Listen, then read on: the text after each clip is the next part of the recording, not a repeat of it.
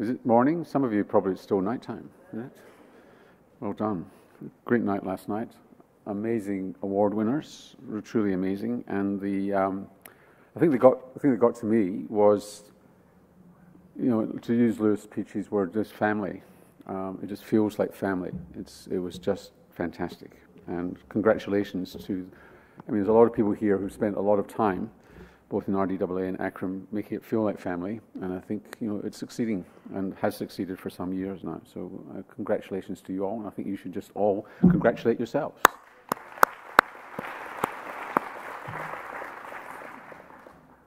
I'd like to acknowledge the traditional custodians of this land, the Ngunnawal people, and the contribution they make to the continuing culture of this region.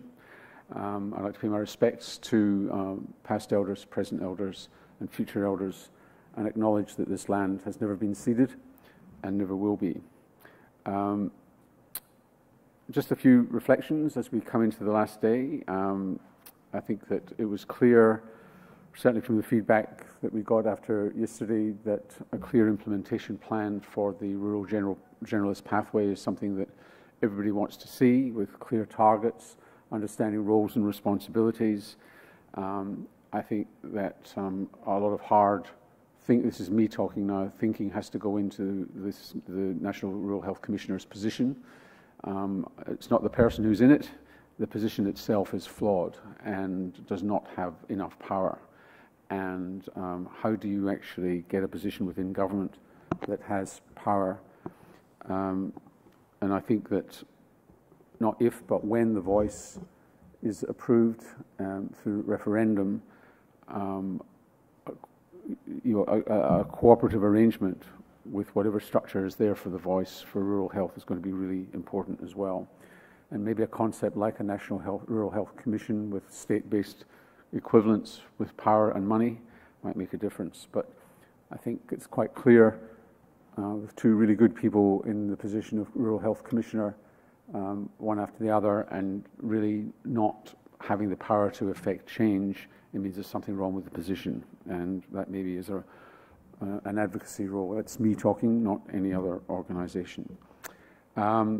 You also, while you lunched yesterday, learned about the Australian STI management guidelines for use in primary care. Really important. Has not gone away as an issue. Can I just say that not enough of you have gone to see the ACRRRM 25-year history timeline. This is an important anniversary this year. It's in the foyer, and there's an opportunity to take a Polaroid shot and have you integrated into the next 25-year history. So please go and have a look at that and engage with it. Also yesterday, the ACRRRM and RDAA teams gave you some ideas and hot tips on how the media works, how to prepare for a media interview and undertaking an interview. I should have gone to that. I need that sort of thing. We celebrated the annual ACRRRM and RDAA Awards last night. Spectacular event. It's not too late to continue to get involved in the RMA22 gamification. Some incredible prizes up for grabs, such as RMA23 registration, social function tickets, and an Ultimate Heart Sport Prize. The draw for the top prizes will be announced this afternoon. And now I'd like to invite Liam Spence to give a vote of thanks for the sponsored Future Rural Generalist Programme.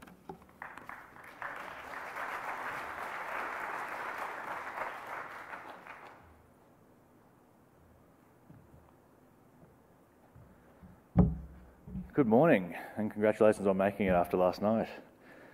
I would like to start by acknowledging the Ngunnawal people of this land upon which we meet today, pay my respects to elders past, present and emerging, and extend my respect to any Aboriginal and Torres Strait Islander people that might be with us here today.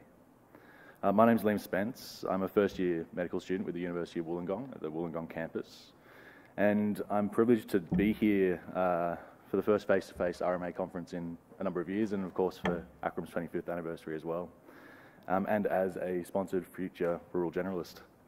Each year the RMA offers sponsored positions to several students that cover the cost of attendance of this event and includes access to several social events and networking events, including that magnificent dinner last night.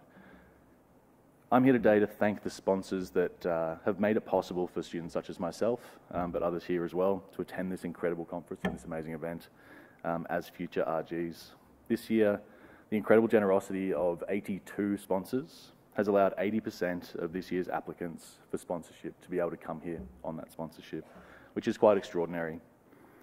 On behalf of all of us who have received a position this year, I would like to extend my deepest thanks and our deepest thanks for this incredible opportunity.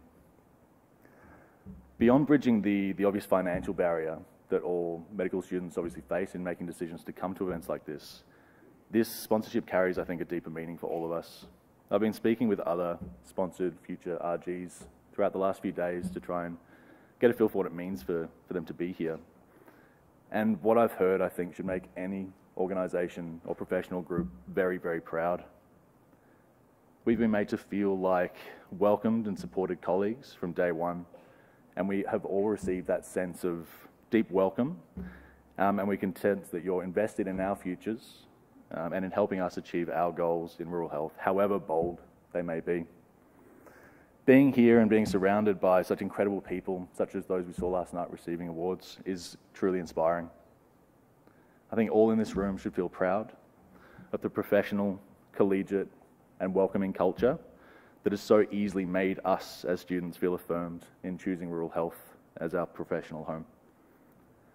Speaking for myself and for the other sponsored RGs here this year, our attendance and your welcoming spirit makes it very, very easy for us to make the choice to commit to a career in rural medicine in the future and to one day be hopefully working as your colleagues.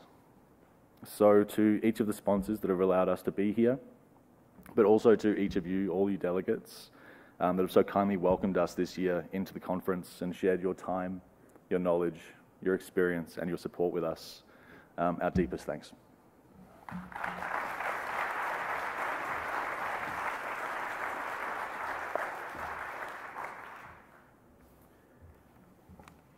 Dan Halliday is a Senior Medical Officer, Rural Generalist based at Stanthorpe. He has a special interest in obstetrics. Dan considers he's been fortunate to be surrounded by passionate rural general practitioners and advocates in a range of forums. He's fully appreciative of the role that the family plays in the support of colleagues practicing medicine. We heard a lot about that last night, and readily acknowledges the support of his wife Kathy and their children Grace, William and Georgia. Please welcome the current president of ACRRRM for his presidential address, Dan Halliday.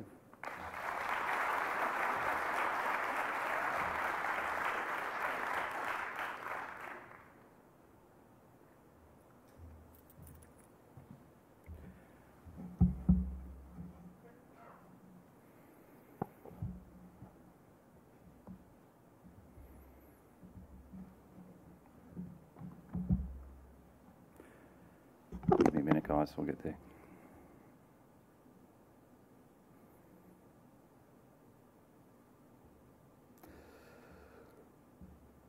Rightio.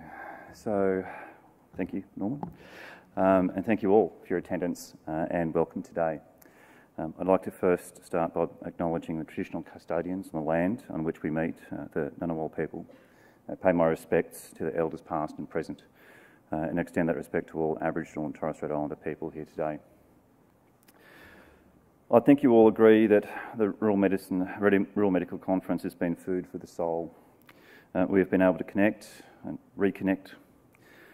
And I've been part of a number of reflective discussions in the recent past to note that while there's some trepidation about our future may hold, that there is an underlying sense of optimism and hope. And that's one of the great things I love about ACRRRM. Its ability to take what is thrown at it and to do the job that has to be done. The willingness to do the hard yards has seemingly been with me since my involvement in the rural and remote medicine sphere, and that started some 20 years ago. Being my first formal duty as incoming ACRRRM President, I note with no small appreciation that my address is timed to coincide with the Beyond themed component of this year's conference theme, Bold, Boundless, Beyond, Together. Before, however, I take the step from the here and now and into the unknown that would be my next 2 years as ACRRRM President, I would like to thank my colleague Dr. Sarah Chalmers for her tireless dedication to the role over the past 2 years.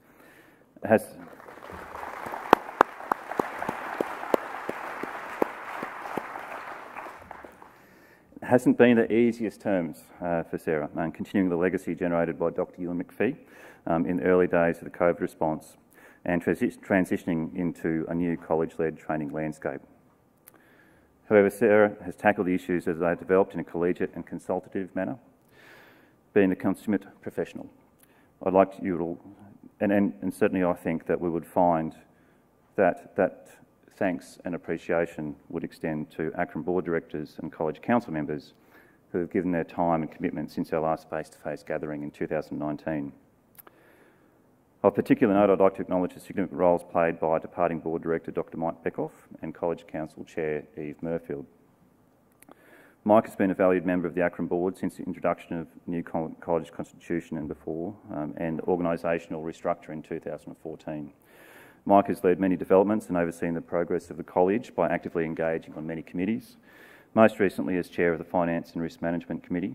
And his expertise and experience has been greatly appreciated and will be dearly missed. Thank you, Mike.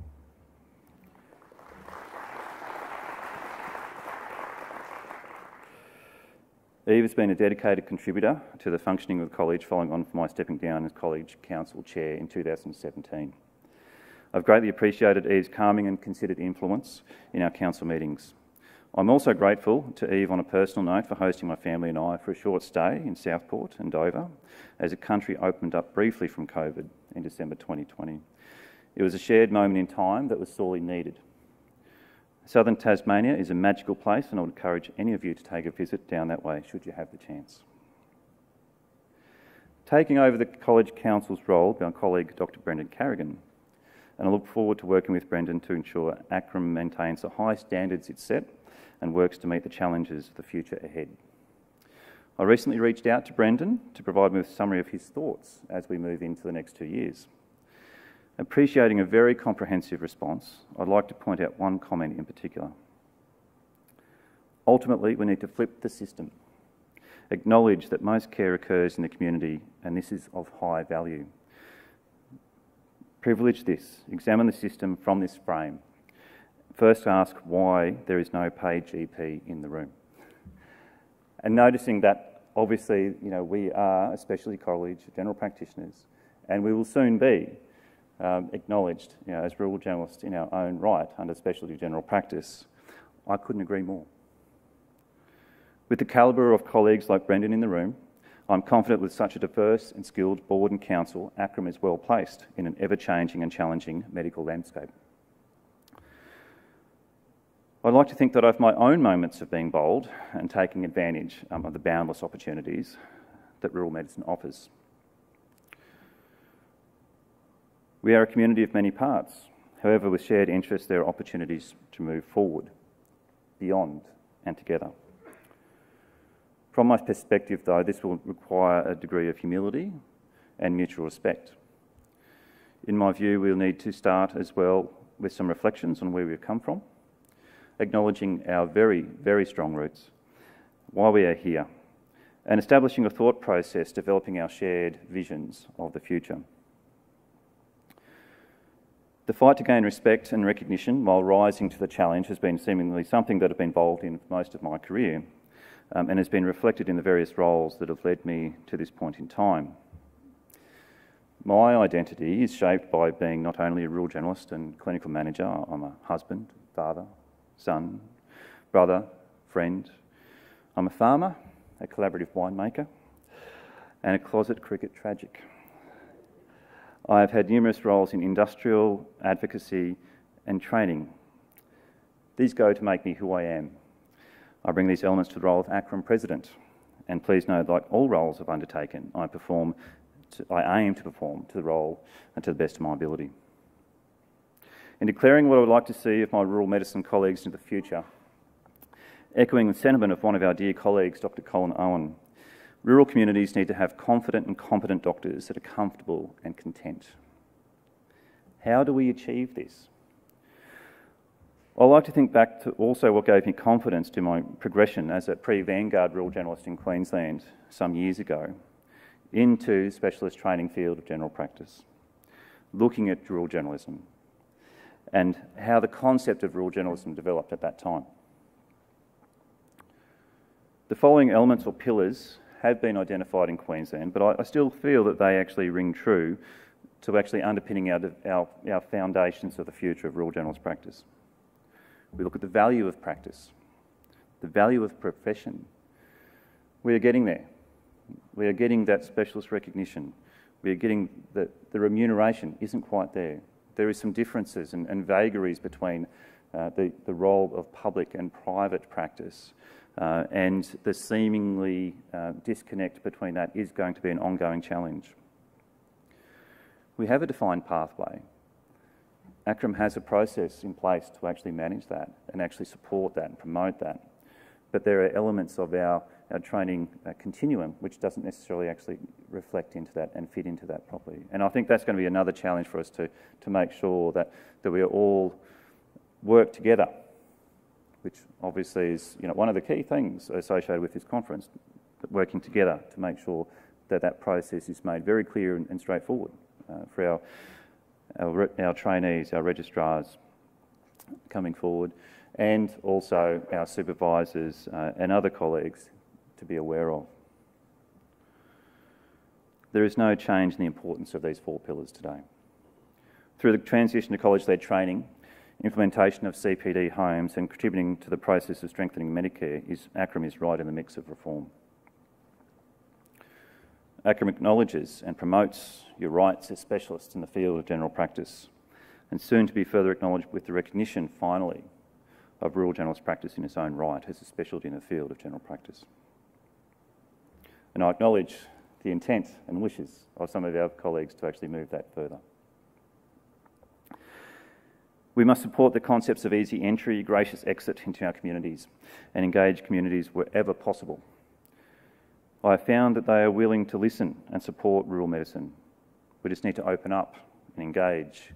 We need to find those exemplars that we can share with our communities to actually enable them and empower them to engage in the concept of rural medicine and support their own health. I would like to acknowledge what we've all been able to achieve going forward, and what we have the opportunities to achieve into the future will not be possible without support of my family, and of course the support of families of all of us in the room. Noting that my children, who had at times an absent father, and my ever-enduring wife, Kathy, an absent husband, have been my pillars of support, and I'd like to thank them for their time as I go into the next 2 years. I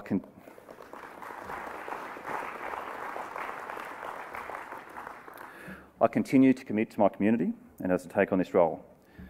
However, they too might not see me as much over the next couple of years, and I'd like to acknowledge the support given to me at home by my team at Stanthorpe Hospital and the support shown to me as I've worked into the President's role. My intent going forward is to widen my community commitment to you, my rural community, my family, my ACRRRM family, and on a wider note to our rural community as a whole. As ACRRRM strives to provide the right doctors in the right places, providing rural and remote people with excellent health care.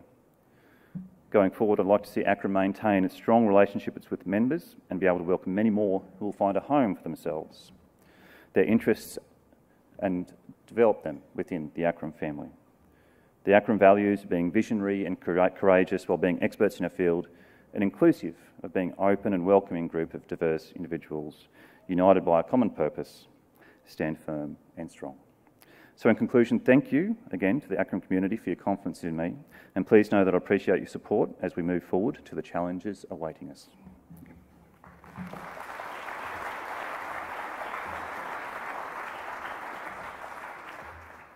Thank you, Dan. It shows you the depth of the bench when you get the handover, and it's of equal quality. This conference has benefited hugely from the student volunteers, and here to propose a vote of thanks to them is Zoe Wright.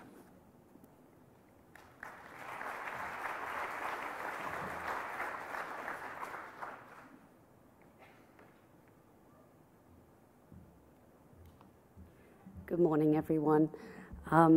So I thought I'd tell you a bit about the student volunteer positions before we go on to thank them. So these are bursaried positions that the students apply for and are selected for and are becoming increasingly competitive. So congratulations to the students. That was successful. I think there's a few in the room today. They have been identifiable throughout the conference in a very attractive bright pink vest. So in terms of what they provided the team throughout RMA, I've been told by Rachel, our event manager, that they couldn't have done it without the student volunteers. So a vote of thanks to all of them, and we hope this has been a good opportunity for you to engage with some hopefully future peers in rural and remote medicine. And I remember back to my student days, not too long ago, but it was coming to conferences like this and meeting truly inspirational mentors that got me to where I am today with my career. So a big vote of thanks, and can we join together to thank the students. Thank you.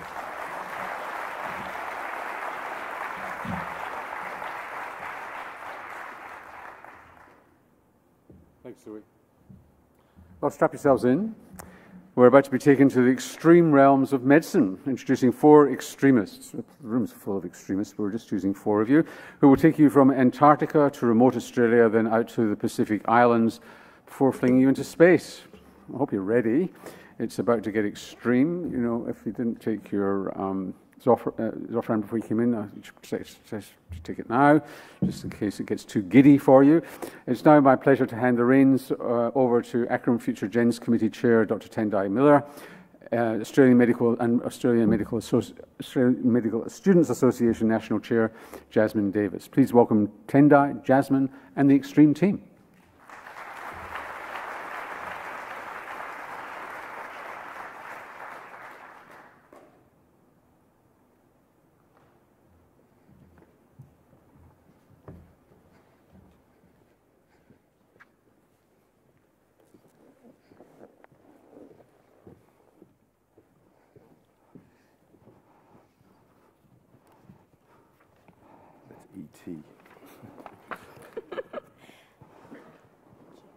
Good morning, everyone. My name is Tendai Miller. I'm the chair of the ACRRRM Future Generalists Committee. And hi, everyone. I'm Jasmine. I'm the current president of the Australian Medical Students Association and also a member of the Future Gens Committee. Thank you. We're very excited this morning to be hosting this session. We have an exciting lineup of speakers, and I'll go from my right, going this way. We have Dr. John Cherry, who will be speaking on aerospace medicine. We have Dr. Allison Hempenstall, who will be speaking on remote Australia. We have Dr. Kate Kloza, who will be speaking on the Australian Antarctic Program, and Dr. Dan Manahan, who will be sharing on Pacific Island primary health. So the way we'll do it is we'll begin to hear from each of our panelists, and then at the end of when they've all spoken, we'll give you all a chance to ask the questions that you have. There'll be mics in the audience. So as we start, I'll start off with you, Dr. Cherry. Please let us know a bit about what you do. Thank you very much. I'd like to begin by also recognising the traditional owners of the land that we're meeting on today and paying my respects to elders past, present and emerging.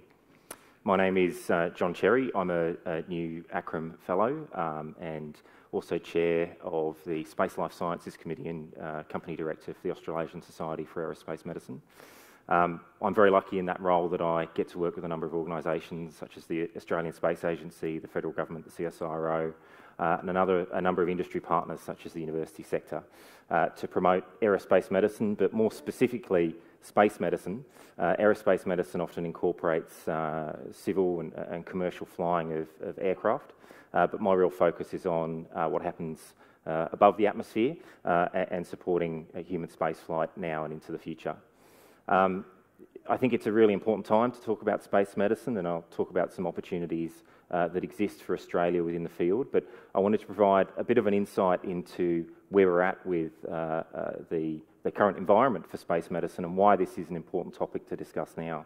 So on the slide behind me you can see an orbital plot for the Artemis 1 mission. This is part of NASA's program to go back to the moon. For those who've been watching the news, you may have seen the Artemis 1 mission that had a delayed launch a few weeks ago, and that launch has been pushed back until November. But that'll be the first mission around the moon since the Apollo era. It'll be an unmanned mission that will progress around the moon. That'll be followed by Artemis 2, which will follow the same orbital trajectory, but with a crewed capsule instead of an empty capsule.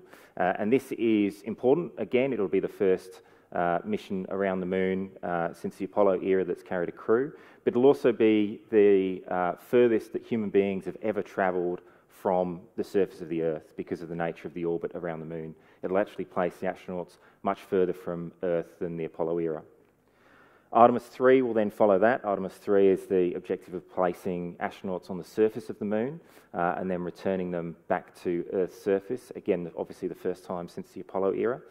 And then excitingly, Artemis 4 is the development of effectively a lunar space station in what's called a gateway orbit, which will act as a research centre, but also a logistics hub for future missions to the lunar surface, but also future missions beyond and onwards to Mars. It sounds like science fiction, but it's actually happening right now. And we have an opportunity as rural generalists and also as Australians to contribute to this in a way that very few other nations have, and I'll talk more about that later. As an introduction to a sort of a broad overview of what comes next, well, within the space medicine sphere, there's an opportunity, or hopefully future opportunities, for Australian space medicine training. So space medicine being the support of human spaceflight, and that could come in a number of forms in terms of a clinical support or research support or working in space analogue environments. The idea of supporting that Australian research in space medicine under an umbrella organisation based hopefully in a centre where there are strong links to remote medicine environments and other analogue environments. And then looking at actually bringing Australians into the process of actively supporting human spaceflight.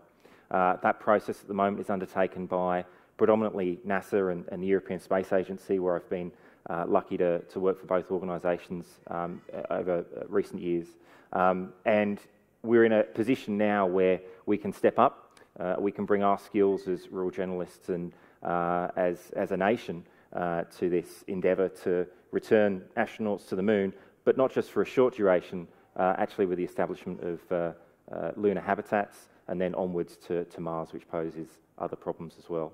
So I hope that provides a short overview. I appreciate that may look like science fiction, but it is very much reality. Thank you, Dr. Cherry. In your introduction, you touched on the importance of space medicine in exploring missions to deep space, but can you just touch on a bit on how people can get involved in the field of space medicine? It's a really pertinent question. It's probably one of the most common questions I get when I speak at events or appear at conferences. The reality is space medicine as a clinical initiative for clinical support of human spaceflight occurs through partner organisations such as NASA and the European Space Agency. They have requirements for nationality. So if you want to work for NASA, you need to be ideally an American citizen. If you want to work for the European Space Agency, you need to hold EU citizenship. But that shouldn't be a barrier to actually working within the field of space medicine. So rural generalism provides many of the same challenges and same opportunities as spaceflight, working with remote communities in isolated settings. Those clinical skills will be essential for supporting crews who are on extended duration missions into deep space.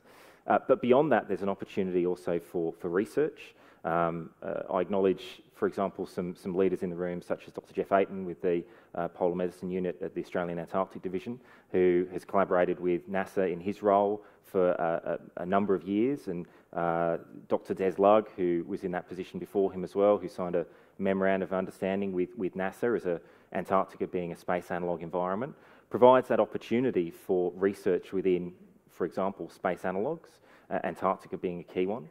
I think you look at things like the Centre for Antarctic Remote Maritime Medicine, CARM, which is based down in Hobart as an umbrella organisation which brings in rural generalism, maritime medicine, remote medicine and space medicine, and the opportunity to partner with organisations such as that for either clinical or research initiatives. But I think it's also about the engaging with organisations as well. So the Australasian Society of Aerospace Medicine has a growing space medicine kind of interest area. The Australasian College for Aerospace Medicine is looking at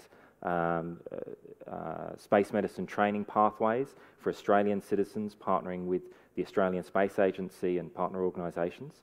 So the opportunities are really there. I was really heartened, and I won't embarrass them, but by one of my colleagues here at the conference who mentioned that they're hoping to get a paper published soon on a particular drug that would be, the effects would be extremely useful for long-duration spaceflight in terms of bone protection. He's a rural generalist working within Australia, but has that interest, and that research could be game-changing for that particular part of clinical care for astronauts. So the opportunity is there. There are, as we step forward with more funding from the government, there'll be further opportunities, hopefully, as the Space Agency's roots become more grounded.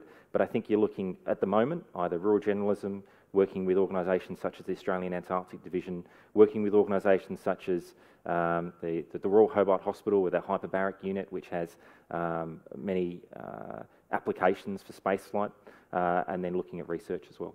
Okay, thank you. And now we'll get to hear from Dr. Allison Hempenstall. Thank you. I'm Allison, a FACRM based on Thursday Island in the Torres Strait, and firmly have my feet planted on Earth, and probably will for forevermore. Today I'm going to share my experiences of living and working in what I see as the most magical place in Australia, and if not the world. And thinking about the composition of the panel today, I really didn't think that living on Thursday Island was extreme. And then I thought of my journey home tomorrow. I'll be getting 3 plane flights, 2 buses and a boat. And I thought maybe it is a bit extreme. So I work for the Torres and Cape Hospital and Health Service as a GP, and over the last 18 months also as their sole public health medical officer. And you can see their services span a huge distance in far north Queensland, from a few hours north of Cairns all the way to the border of Papua New Guinea. There's about 25,000 people there. 2/3 of those identify as Aboriginal or Torres Strait Islander. And you can see there in the very small red dots all the primary healthcare centres that we service across the area. There are 31 of those, and they're mainly led by health workers and nurses with fly-in, fly-out doctors. We also have 4 hospitals, one in Weipa, Cooktown, Bamaga and Thursday Island.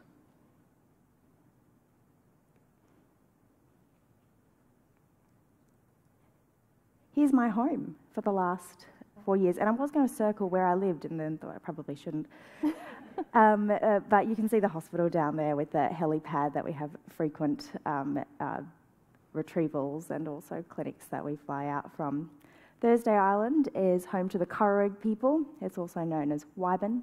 There's about 4,000 people that reside in and around Thursday Island, and then another 4,000 that live and work in the 18 inhabited outer islands that make up the Torres Strait. And we service both Thursday Island and all those outer islands. You can see the hospital there, which is about 20 beds, and we provide emergency, maternity care, as well as having a general ward. And then we use that helipad, which I have been on more times than I can count, to fly out to remote outer islands to provide healthcare. And that goes to the outer islands all the way up to the PNG border, which, because of COVID, has been closed for the last 2.5 years, but will reopen next week. And we're looking forward to welcoming and caring for our PNG cousins who will be across the border there. Working in the Torres Strait is absolutely incredible and a real privilege. You can see that it is logistically a complex place to provide healthcare, from plane trips, helicopters, boat rides, car trips. We use all modalities of transport to deliver healthcare, all the way out to all the outer islands. And the burden of disease, I used to call it a double burden of disease, but I've now broadened that to a triple burden of disease. You have non-communicable diseases, which are incredibly or all too present in this population, including chronic kidney disease, type 2 diabetes, ischemic heart disease. You then have communicable diseases that you will not see anywhere else in Australia, including tuberculosis, leprosy, melioidosis. And then you have this third burden of what I call environmental disease. So croc bites, jellyfish stings, snake bites, things that are common in remote Australia, but just as common in this part of the world here. I think it's the best place to live and work, and we are always looking for doctors. And so if anyone is interested, very happy to speak to you afterwards. Thanks. Thank you.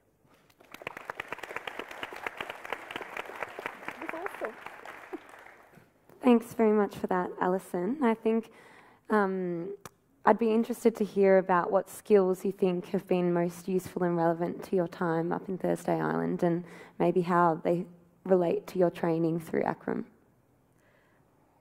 It makes obvious sense that in a remote place like this, procedural skills are highly advantageous. In saying that, I don't have a procedural skill, and I'm able to provide high-quality services to the community there. So coming to a place like this with obstetrics, anaesthetics, surgery emergency skills are highly valued. But having a robust knowledge and background in primary care, which is what we live and breathe and is our bread and butter. Probably what's more important than skills are particular attributes to living in the Torres Strait Cape or in any remote location. And they would include flexibility and creativity. Places like this work on their own time, and it is very different to suburban, regional or metropolitan Australia. And so being able to work flexibly is really important, but also creatively. Often you don't have the resources at your fingertips that you would like, and you have to think outside the box. And I think that's one of the areas that I enjoy most about not fitting within the convention and having to creatively problem solve when a patient comes to me or I'm presented with an issue. Something else I think really important, but probably isn't widely touched upon in working in remote Australia, is having good personal insight. This is probably a good attribute for everyone in medicine, but quite often there are people who end up in these remote locations and don't really understand why they've ended up in these particular locations and may not recognise the signs and symptoms of when they need to leave that particular community or have a small break. When I am living on Thursday Island, I am only a doctor. That is not the only part of who I am as a person, but it is the only part of my identity that is portrayed when I'm there. So it's really important that I take time away from that area. Having that insight is really important to my longevity in that region, and I would encourage anyone who is thinking of living and working in remote Australia to understand your reasonings why you want to go there and what your commitment is to the region. I think my final point are some really pivotal words that, for those of you who may know, Dr. Jack Sloss, he's a rural generalist on Thursday Island, has been for the last decade, and he's got dreadlocks down halfway down his back. He said to me when I left there in 2016 as a junior doctor, and I was interested in coming back, he said, if you're going to come back, come for at least 2 years.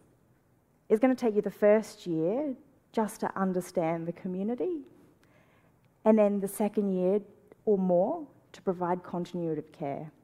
These communities, time in and time out, have a revolving door of staff, unfortunately, such is the nature of remote medicine. But they deserve a continuity of care.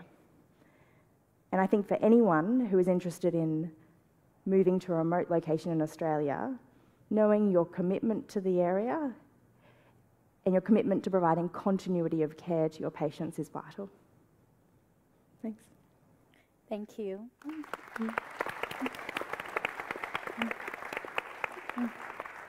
And now we have the pleasure of hearing from Dr. Kate Kloza. Hi, my name's Kate. I'm a FACRM as well, and my remote my AST is in remote health. And before I start, I'd really like to acknowledge both Dr. Jeff Ayton and ACRRM, because I didn't start this pathway as wanting to be a rural generalist or even knowing much about it, and it was thanks to the incredible opportunity offered to me in going down to Antarctica that my career took a wonderful 90-degree turn, and I do not want to look back. So yeah, it's incredible the opportunities that are available through working with the Australian Antarctic Program. So there's sort of three key areas really, I guess, when you talk about working in Antarctica, is the environment, the job and the place.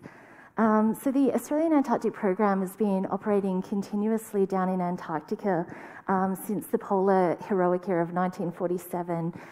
And we now operate four bases, 3 in the continental Antarctic and 1 in the sub-Antarctic of Macquarie Island, as well as opportunities to work on research vessels, doing science in the Southern Ocean, and now there's also becoming a modern traverse capability with deep inland projects like the Million-Year Ice Core that will be departing this year. Everyone's probably heard the adage of Antarctica that it's the coldest, windiest, driest place on Earth, and that's very true. It definitely is, and that's certainly one of the factors that you contend with both as an expeditioner and as a doctor when you're working down there, and a lot of your clinical presentations are related to that, whether it's sort of more minor things like people seeing you with very dry sinuses constantly, to then looking at things like different rashes and cold injuries that people might experience, as well as issues related to the isolation and the confinement of living with the same 20 people day in and day out for 12 months at a time. And Macquarie Island is slightly different, being a sub-Antarctic island. If you ask Macquarie Island expeditioners, they'll tell you they live on the wettest, windiest, boggiest, muddiest place on Earth, because that's an island that gets 360 days of rainfall, and if you're not walking up a massive steep hill to go up and over the plateau, you're walking through a quaking bog where at any point your foot goes through the grass and you're swimming in water. So it's an exciting environment, but that tends to more have water-related cold injuries associated with it. But it does have incredible year-round wildlife. So this is a bit more of a graphic on the job. The Australian Antarctic Program works on the solo medical practitioner model. In terms of on-the-ground medical support, you are the solo trained medical person. But that's backed up with a 24/7 telemedicine support that's comprised of 3 doctors working at the Australian Antarctic Division head office, who are all 3 rural generalists as well. And then through the CALM network, that links in with other specialists to provide that additional support. The telemedicine comes through a variety of ways. We have the electronic health record that can be viewed back in real time in Australia, as well as real-time patient monitoring through the EpiFan broadcaster and devices like the ProEX. We also have increasing video capability that allows for real-time monitoring. This is really important because being 24/7 on call, it actually allows the doctor on station the opportunity to have some rest, to have some sleep, and another doctor to then take over and monitor that patient for you in real time should there be a significant medical event. But really, and those things do happen, those sort of halo events, but for the broad majority of the work, they need really solid rural generalists down there. Most of your work is everything that we're all excellent at doing every day. It's seeing those GP consultations, it's putting the connection between the psychosocial and the medical, it's being able to support people through family crises, through isolation, through stress, as well as through their physical illnesses. We do have a highly screened population, so you don't see the same level of chronic disease down there that you would say in somewhere like Allison's environment. But that's not to say new things don't crop up when you're down there. So in terms of the place, you work out of a stationed medical facility, and it feels exactly almost like a lot of the wonderfully well-equipped rural places I've worked in. where there's a resus bay, there's a GP consulting room, there's a dental room, there's a lab, there's a 2-bed ward, there's a theatre, and a scrub room and a pharmacy. So it's like being in your own small country hospital, except when you look out the window, you have the most extraordinary view of either Antarctica or the subantarctic. For the deep field, there's now being a traverse sled and a traverse capability with that, where they will have a medical facility that will go on the back of that tractor train to provide that medical support to the deep field. And we also have an extensive medical support on the ship with the new medical facility on the Nuina, and then also the containerised medical facility, which is a standardised shipping container that goes onto the back of any contracted ship that the AAD uses, and that's all linked in with our telehealth system. So in addition to your medical work there, you're an absolute key part of the community. You participate in station life with additional roles like being the librarian, hydroponics, involved in parties, as well as doing the dishes and slushy and vacuuming the corridors, because that needs to get done too. There's lots of recreational opportunities to go out and see the extraordinary environment, and it's just an incredible opportunity. The typical deployment that you're actually on station is 12 to 14 months, but it's about an 18-month commitment with the pre-departure training that you undergo. But there's increasing opportunities for shorter deployments, particularly with the new Traverse capability and the increased science funding that we've got. So that can mean things like a short summer that might be anywhere from 3 to 5 months, or a round-trip voyage that could be 4 to 6 weeks. So I'll just finish with that picture, because it really wouldn't be an Antarctic talk without a picture of penguins. So there's our emperor penguins.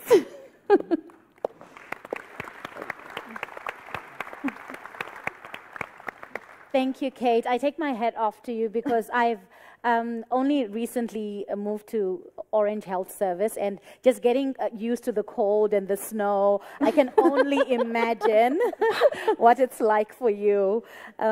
You've touched on the different work you're doing in Antarctica, and I understand the communities are quite different and not representative of the broader Australian community. As a rural generalist, how do you keep up to date with other aspects of your training or health in seeing other patients, such as obstetrics, pediatrics, or geriatric medicine? How do you keep up with? Yeah, look, it's a really good question, because it's definitely not the average Australian population that you're seeing down there. We see a highly screened population that's passed an extensive medical, and because of the remoteness and the limited lab capabilities, as excellent as it is, of what we have down there, it's just not safe to have someone who is dependent for their ongoing health and safety on medication. So you don't see that chronic disease that makes up so much of the regular and Australian-based general practice. There's obviously no children down on station, so you don't see any paediatrics.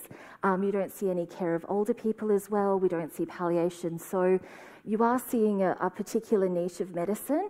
And in some ways, it's really beneficial, because I've found, as a woman rural generalist, my patients who see me in Australia tend to self-select me, which tends to be younger women and women of childbearing years, so wanting to talk about contraception, antenatal appointments, even though I'm not a GP obstetrician, and a lot of mental health.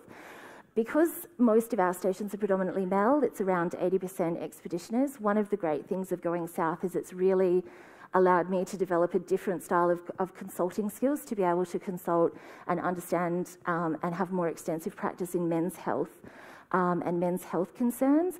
And so that's been really nice, that it's been a two-way street of learning, that I've gained that from going down there. And then when I return to Australia, I really try and seek out those things that I haven't seen when I'm down there. One of the things with isolation down in Antarctica and anywhere in these remote communities is it can be really easy to get disconnected from peers and to become geographically as well as professionally isolated. And that's where I find for myself staying connected through lots of different social networks and GP forums like GPs Down Under, and Twitter connects me with other doctors, and I can then use their knowledge and skills to support me in my learning and practice of those areas that I've missed out on when I'm down south. And it's been really nice then to be able to do things like a case discussion with them, share ideas and thoughts on my management till I get a bit more confident with seeing those things that I haven't had the opportunity for 12 months to do. Thank you. And now we'll get to hear from Dr. Dan Manahan. Thank you. Thank you to the Ngunnawal people for having me on land. There we go. Too far. I'll start with the story. There's a lot of one-legged 40-year-old Polynesians as a result of the chronic disease burden in the Pacific. Amone, one of our trainees, is in Harpai, and he's doing a clinic. Harpai is the middle group of islands in Tonga, in the 3 groups, so it's quite remote. It's a small island. So he's doing a clinic on a further out western island, and he's in a nurse-run clinic seeing a man who is on a further island out again. And this fellow's come in by boat to this clinic today, and he's seeing Amone with a quite nasty diabetic foot ulcer and peripheral vascular disease.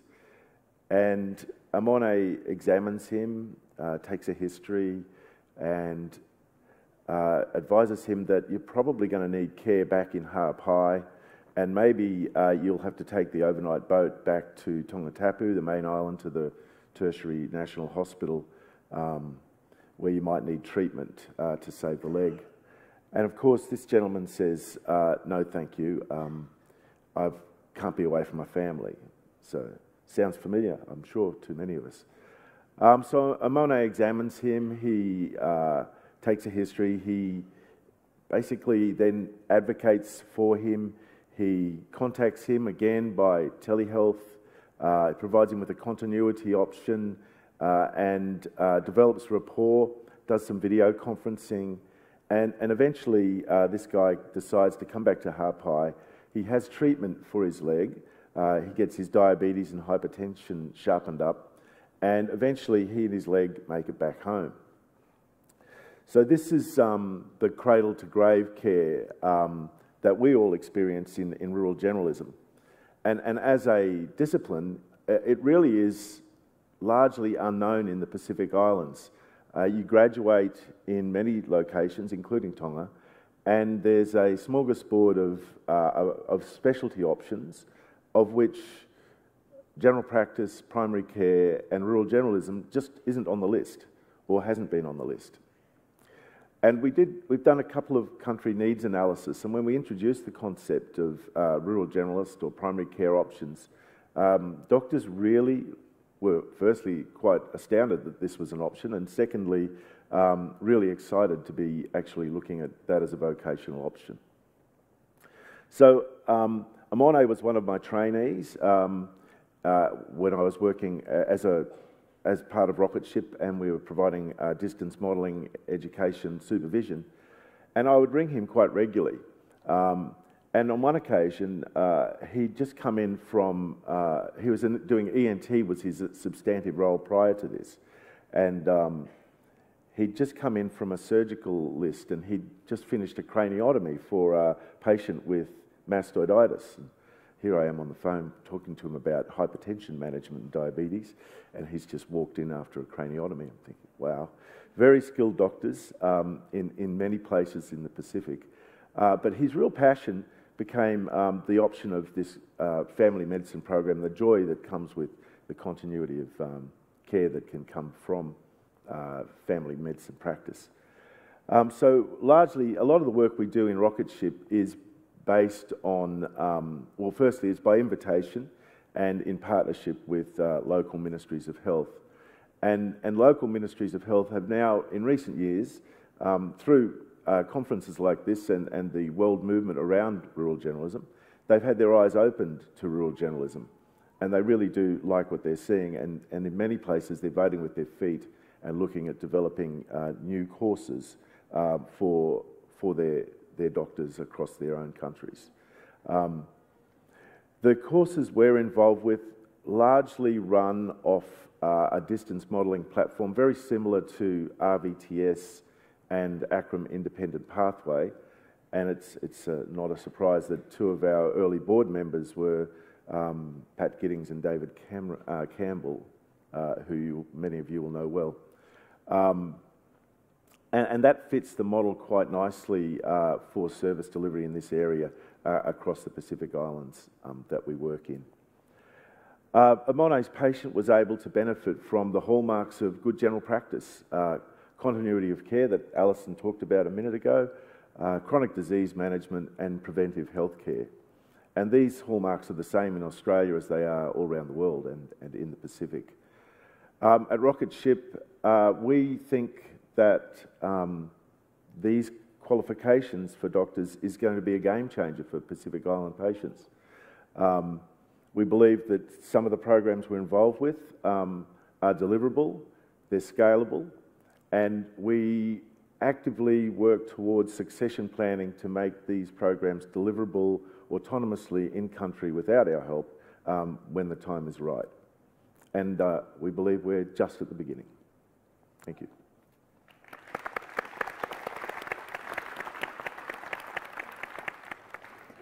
Thanks very much for that, Dan. I think something that is really interesting in this space, and I'd also like to ask the rest of the panel this afterwards, is the impact of climate change on these communities, and is that part of the curriculum, and is that part of the conversation and learning about the future? Thanks, Jazz. Yeah, no one really knows more about climate change than Pacific Islanders, and the Pacific Island doctors that we're involved with. They are well aware of the impacts, and it's in the forefront of most of the work we are doing with them. Specifically in curricula, the emergency components, both in curriculum and workshop training, cover off on things like storms, climatic changes around cyclones, tsunamis, and things in that very elemental sort of stage. But the thread of changes in infectious disease through vector changes, food security, and the mental health stress that comes from climate change, it's really interwoven through the whole curricula. There are components in the curricula that specifically address it, and there's significant public health components in most curricula. But it tends to be interwoven through a lot of the case presentations and work that we do. Okay, and we are going to open up to questions in a moment, so if people wanted to pop their hands up. But I would also like to hear from Kate the impact of climate change in the sort of space that you're working in as well. Yeah, absolutely. Look, I think we're all well aware of the impact of climate change on Antarctica.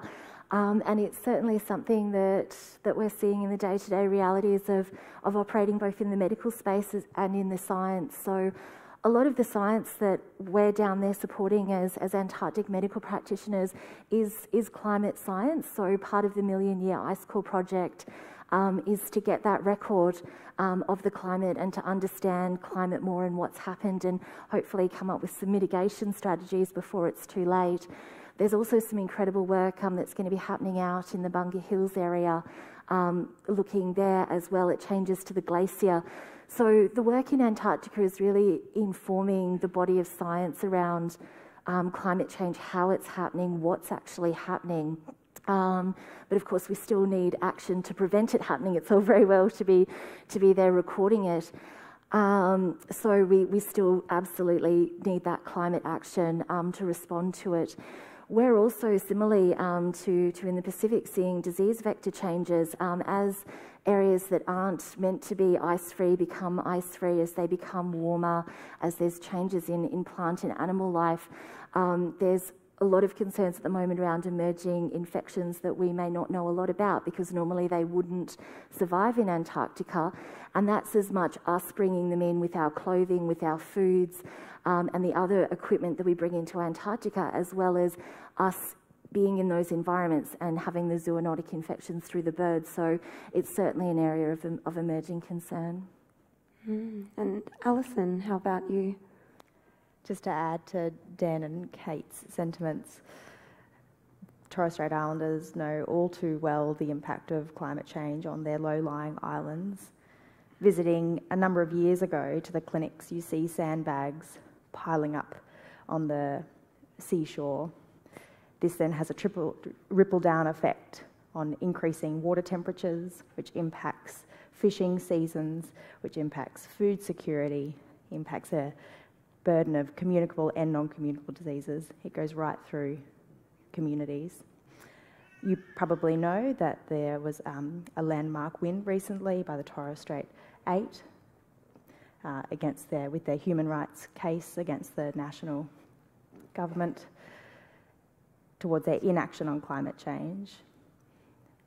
And it is deeply unfortunate that those who have the smallest carbon footprint are those who bear the greatest weight of the impact of climate change. And it is something absolutely should be on our agenda, and we should be actively striving towards change. Thank you. And John, how about space? I think, you know, spaceflight since the early days of human beings transitioning from the surface of the Earth into the upper atmosphere, there's been an increased focus on the science of our planet that's come with that. Much of that science is now automated through satellite technology, but a lot of the science is still undertaken aboard the International Space Station with astronauts from partner organisations and space, either commercial spaceflight organisations or national space organisations such as NASA and ESA. A lot of that research is still fundamental to us understanding the world that we live in. You'll often hear astronauts who return from the space station have a profoundly different view of the Earth from when they left. It's a phrase or a terminology that's called the overview effect, and there's some contention around if it's a genuine psychological principle or not, but the idea being that observing the Earth from space and seeing the fragility of the atmosphere, the fragility of the environment, provides a profound perspective change for those individuals. As doctors, we have a responsibility to support our patients, and within a spaceflight environment, your patients are obviously astronauts who are in a fairly challenging environment. Those astronauts are doing the work, much like in an Antarctic context, doing the work to promote science and improve our understanding of the world. So although climate change and sort of deep space flight might not seem like they're too comparable, there's actually a nice overlap there. Thank you. Alrighty, we're going to open to the audience. Please raise your hand if you have a question and we'll get a microphone to you. And we may kindly ask for the lights a bit so we can see everyone. Yes, that's great. I'll break the ice and ask a quick question to Kate. Is that true you have to electively remove your appendix before going to Antarctica? Absolutely, yes. So it's only for the doctors and it's only for the Australian Antarctic Program. Other countries manage it differently, but yes, if you do wish to winter in Antarctica, you will need to have your prophylactic appendicectomy. Wow.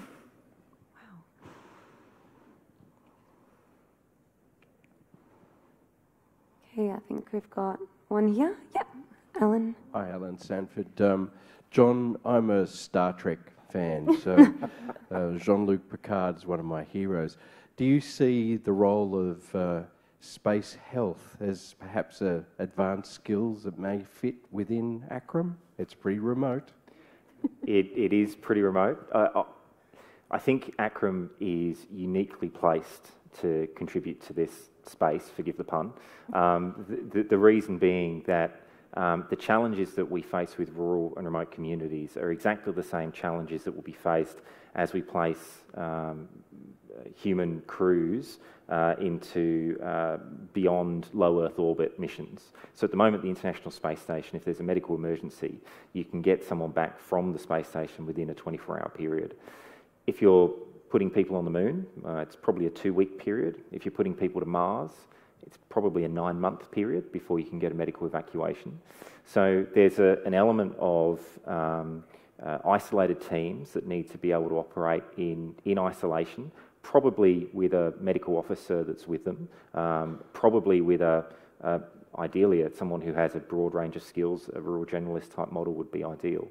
But then there's also the remote support that comes with that as well. So the remote support from individuals on the ground who have the medical knowledge, but also the understanding of the context, which is key, that they're in.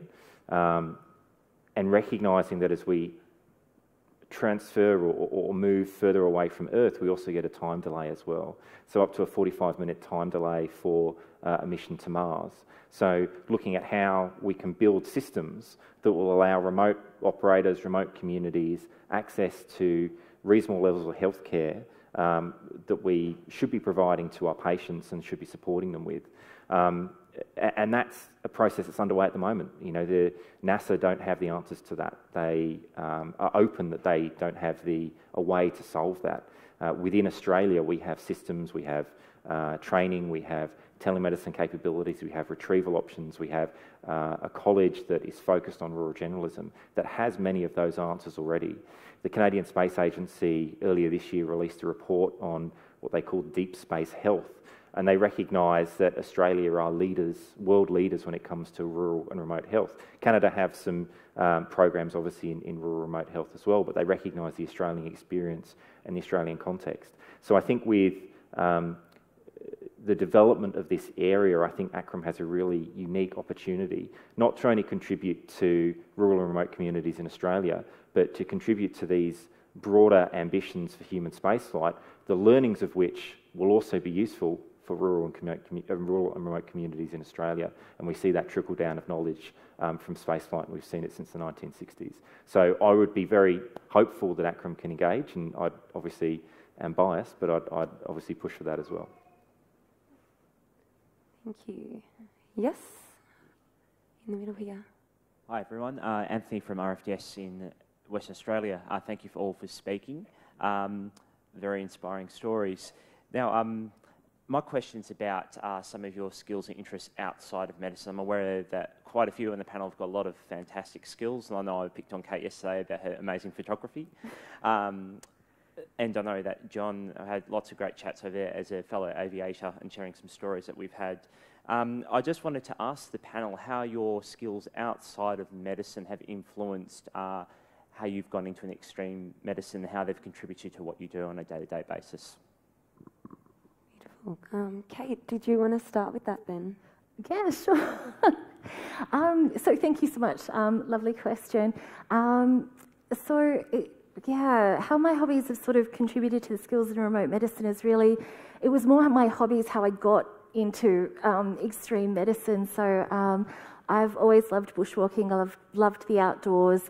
I always wanted to see snow, having grown up in Queensland where that wasn't really an option. So the idea of going to an environment where I could live 24/7 in snow, get to experience blizzards, get this whole other world, it was really what attracted me there. And I think a lot of the stuff that you learn when you're outside in the bush and bushwalking really helps with remote medicine. It's that capacity to be comfortable with yourself, with your own thoughts, that capacity to be comfortable with a certain degree of uncertainty, particularly when you're off track bushwalking and you're self-navigating, that you've picked a path, you're trusting where you're going, you're constantly seeking that new information from your environment that you're going in the right way, that self-confidence within yourself that you're not constantly second-guessing the decisions that you've made. I think, yeah, there's a lot of parallels between bushwalking and remote medicine. So that's certainly been one of the big ways that got me into it and also keeps me going in remote medicine. Yeah. That's a really interesting question. Thank you for asking it. I'd probably say a skill that I have outside of medicine is baking. I love to bake, and every clinic laps up any kind of cookie, slice, cake that I might bring. I become the favourite person there if I come bearing sweet treats. much probably to the disarray of the average HbA1c that is in that community. But that's probably a skill that I bring from outside of medicine into my day-to-day practice. I love the question. I've never really thought I'd get asked that today, but I'd probably pick up with Kate. I think bushwalking and a love of nature probably dovetails nicely to my involvement in the Pacific space. I've also got a strong faith and a strong belief in equity, which is one of the rocket ship goals and values, and just, you know, that everybody has a right to universal healthcare. As people were speaking, I was thinking, well, how am I going to answer this question? And I thought, well, one of the things I do when I travel around working that I've found really useful over the years is I always go to the botanical gardens and I always go to the art gallery where there is one. It kind of gives you a bit of it's free, so it's cheap. And it gives you a bit of an insight into the community, and it's a nice sort of zen thing to do when you just want to hang out in a new environment, and it's a nice safe space. So, yeah. I love that. John? Yeah, great question. I came to Australia from London about 17 years ago, and I came in a different career as an astrophysicist, and I was working at the Australian National University to create one of the first 3D maps of the universe. Which was sounds much more exciting than it actually was. It was a lot of computer time and staring at a screen. And from that, moved on to become a commercial helicopter pilot and a high school science teacher and an expedition leader, leading scientific expeditions to various exciting places around the world. And that kind of experience, I think, helped me understand the context for then when I entered the medical field and realised that I wanted to try and pursue this and try and support human spaceflight in whatever capacity I could, which then led to an opportunity to go and work for NASA and help develop their telemedicine capabilities for a future Mars mission, and then ended up working at the European Space Agency, redeveloping their medical training program for their astronaut corps, and the hands-on medical training that they get before they go to space, which we've now had 5 astronauts fly to the space station having undergone that training, which is very exciting. But those experiences, the experience with NASA and ESA in isolation can seem quite surreal, but it's really built on a trajectory and a background of engagement in understanding the context and developing key skills that are useful in that environment. And I think that's provided me with the opportunity to pursue the field. I can attest to the fact that John also has the longest post-nominals of anyone I've ever met. Yes, any more questions? Yeah. Hi, thank you everyone for speaking. My name is Jacinta and I'm a junior doctor just starting my RG training. So my question is, I've always thought of extreme medicine and think it sounds amazing, but hearing from everyone, it sounds like you need the skills already going out to these remote communities. Are there any training opportunities, and what's your advice to sort of budding extreme medicine practitioners?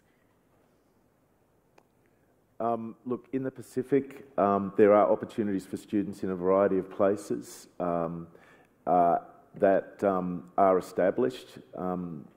Certainly in Tonga and East Timor, there are conduits into those spaces. Most of the work we do, we select people who apply for roles in education, and most of them are at supervisor level with some background experience. So you are right that that is our kind of core business, and every now and then we'll do clinical service delivery, and then we'll be again mostly looking at that group. But what's in front of us, we're not sure, and there may be opportunities in the future. Watch this space. This is a great opportunity, and thank you so much for asking that question for me to get on my absolute favourite bandwagon, which is you can train for ACRRRM in Antarctica. It is absolutely possible, and it's exactly what I did. Dr. Jeff Asian, who's the Chief Medical Officer, has ensured that the Polar Medicine Unit is accredited for both primary, rural and remote time. as well as the opportunity to do your advanced skill in remote medicine in Antarctica. So for my first year when I went down to Casey, that was accredited for my primary and rural remote time, fell in love with the place, applied to, in the open competitive application process, to do my AST and made sure I put that in the application. So there's definitely training opportunities out there for registrars. The main thing I would say around it is it really requires planning. The Remote Health AST requires you to prospectively apply for your project. So before you start your actual rotation in a community, you need to have that approved. The other thing is that, like all medical jobs, they happen on a cyclical, structured basis. So the Australian Antarctic Division opens their job applications in December. So if you go to jobs.antarctica.gov.au, you can have a look at the jobs. And the Antarctic Medical Practitioner position opens up for that. And so you just need that planning because currently it's around 1 to 2 years ahead of the time to do your AST that you have to put that application in. But I would strongly encourage anyone that wants to train in Antarctica to do so. It's an incredibly supportive environment. We have a weekly meeting with all of the other polar medicine unit doctors where you have case-based discussions, professional support with each other. There's also online training tutorials, and we also develop really strong friendships with each other. So I'm going to embarrass John here, but we were down at Davis together, and we spent a lot of time on the phone talking to each other, both about clinical work, professional work, and just general support. So if you're at all thinking about training in Antarctica, honestly, I can't speak highly enough of it. Do it. It's amazing. It's life-changing. It's the greatest job on earth. Have fun after that. Okay, in the interest of time, I think we're just going to whip through a couple more quick questions down the front here. Clyde Ronan, GP from Yarrawonga. Question for Dr. Kloza and Dr. Cherry, because I can see some similarities. Dr. Philip Law was the inaugural director of ANARI, and for the next 19 years, every year he went down to Antarctica, he was motion sick all the way. But it didn't stop him going back. Do you have any special insights, with the benefit of hindsight, how we could have helped him? I have a running joke that I call the first 3 days of the ship the Southern Ocean Weight Loss Program, because most people are not doing well. There's varying levels of seasickness, but there's not a whole lot, unfortunately, that you can do for people. There's the medications, but they put a lot of people to sleep, which is great, and then the inner ear rebalances and passes. And they settle down into that motion, but really it's just something that unfortunately you've got to ride it out. Drink lots of water, small regular sips, lay down flat, look at the horizon, keep nice and cool, take the medication and remind yourself that you're doing this to do something extraordinary. From a space perspective, spaceflight sickness is what they call it, is really common for astronauts when they go to space. And it's really unclear, much like motion sickness, who will be affected and who won't be. The space agencies have slightly different policies. Some give IM injections of medication before launch. Some give opportunity to access medications in flight if they need them. There's slight adjustments in meal frequency and volume for the first few days in flight. But that's also accompanied with astronauts, when they first get to flight, mostly become constipated as well, and it's not entirely clear how that works. So the first few days in flight aren't necessarily that glamorous, but the process is often around the sort of recalibration of working out where's up and where's down. If you speak to most astronauts, they'll say the most unnerving thing is either if they're doing a spacewalk outside the space station and they suddenly lose their frame of reference. They can feel like they're falling even if they're just sitting still in space. You can also get the same effect within the space station as well, which is why if you ever see it on TV, you'll notice that there is a defined up and down. You technically, it can work in any dimension that you want, but there's a defined ceiling and floor, and that's to help with reducing that space motion sickness when they get to orbit. I'm not going to be available We have our last question. Incredible. Alrighty, I think down the front here, and then we'll go up the back. Oh, hello. Yeah. Hi, Danielle Drees, ACRRRM Registrar and Guy Woman from South Australia. I have a question. Obviously, these are extreme, very highly attractive if you love the extreme sort of side of medicine. I'm wondering whether you guys have 5-10-year plans and where you guys see yourself in that time, whether this is a longevity thing, whether you see succession planning, whether you're nurturing other people into that role, and whether you even think about it, or is it sort of be present in the moment, I'm loving what I'm doing? I think that's a really, really good and important question. I think, Allison, did you want to touch on that first? I see that remote Australian medicine will be always a part of my career in some shape and capacity. I, as I said earlier, over the last 18 months have been the Public Health Medical Officer for the Torres and Cape, and so I'm partway through my second fellowship to become a public health physician and hope to provide public health services to the Torres and Cape. I suspect that 5-10 years from now, I won't be living in a remote area, but that's because I have particular career goals that probably preclude me from living in a remote area. Nonetheless, I have built up a really strong relationship with the community, and I know that I can go back and hope to go back for shorter periods of time for the rest of my career. Dan, what about you? Yeah, I keep telling my wife I think time is coming. But look, one of the things we build in at Rock and Ship is succession planning. So the work we do in any particular place can be succeeded and delivered autonomously in country by the particular nation that's engaging us. So we seek actively to do ourselves out of a job from the time we start. I went to Tonga as a med student in 4th year, and it's great to be back in the Pacific. I rekindled this relationship in 2013. I do it in short spurts because that works for me in family life, and I suspect I'll do it while I'm still enjoying it. I've got a question for John and Kate. We're in this extreme medicine session. Either from what you've heard from other people or your own experience, do you want to share an extreme case with us from space or Antarctica? Because, I mean, this is a fit group of people who've been pre-selected, they've been screened, bad shit shouldn't happen. Yeah, it still does. Yeah. One of the challenges with operating in an extreme environment, be it Antarctica or human spaceflight, is that the roles of the doctor and the legislation that you work under still applies. So there's patient confidentiality is essential.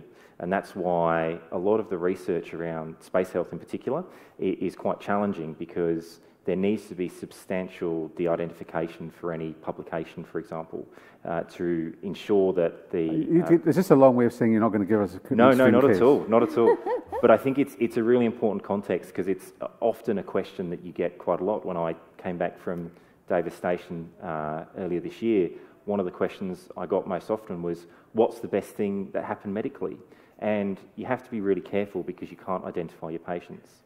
That said, within the spaceflight arena, and I'll let Kate talk about the Antarctic side of things, within the spaceflight arena there's well-published evidence of significant cardiac arrhythmias, SVT, rapid AF, there's trauma, there's what's been likely an appendicitis for a Russian cosmonaut who was returned to Earth in the 1980s. There's been a deep vein thrombosis, or including the jugular vein, that was diagnosed a couple of years ago on a routine ultrasound study as part of a scientific endeavour. So things happen, and even if you have the most screened, intelligent, motivated, conservative group of people, people are still people, and medical events pop up and people still do silly things. So there's lots of things in the literature. And I assume the Mediterranean diet's a problem in space. It's more the dehydrated, rapid, paced diet, I think, that can be a bit of a problem, yeah. Kate? Yeah, look, similar to John, where we're dealing with very small numbers of people, and it doesn't take much to connect the dots between a season and a station to know who that's going to be, particularly if it's a woman, given that about 80 to 90% of the station population is male. But look, that said similarly to what John said, things still definitely happen, and that's why we're down there as medical officers, is one, to provide that ongoing preventative health to prevent those medical events from happening, but also to be there when, unfortunately, the inevitable does, because you can, as we all know, in our job, we can do the best preventative health to people and things still happen, people still get sick, that medical event still happens. So we have a register called the Australian Antarctic Health Registry that has been recorded since 1947 with every medical event that's happened on every station. And when you go back and look at that, it's been about once a year that there's been a major medical event on every station, be that surgical or be that a medical emergency or an accident. And one I can talk about, because it's published in Annabelle Brayley's wonderful book, Bush Doctors, is on my very first season, 6 weeks into the job, I did an open appendectomy on one of my expeditioners who had also become one of my good friends. And that was, I think, the moment that it took me from, while I intellectually understood where I was and what I was doing, it was the immediate reality that I am the doctor for these people, I am their medical help, and this is not just a wonderful Antarctic experience, this is real medical practice. Thank you, Kate. Unfortunately to everyone, we've just run out of time. If you do get a chance to catch our panelists after this session, please continue the conversations. But please join us in thanking our incredible panelists that really represent the diversity of being a rural generalist. Thank you. And thanks to Tendai and Jazz for that too. It was really well conducted. That's the end of this plenary. Morning teas in the exhibition hall. Don't forget the poster blitz in the foyer. Don't forget the ACRRRM history, 25-year history timeline. Get your Polaroid taken. After morning tea, 8 concurrent sessions to choose from. And the final pre-lunch yoga session in the Wellness Centre. I noticed that the male to female ratio has gone up, which is good. Lunch and learn in the exhibition hall. Presentation from Defence Force Recruiting. And I'll see you again at the plenary at 1 o'clock. Please thank again our great panellists.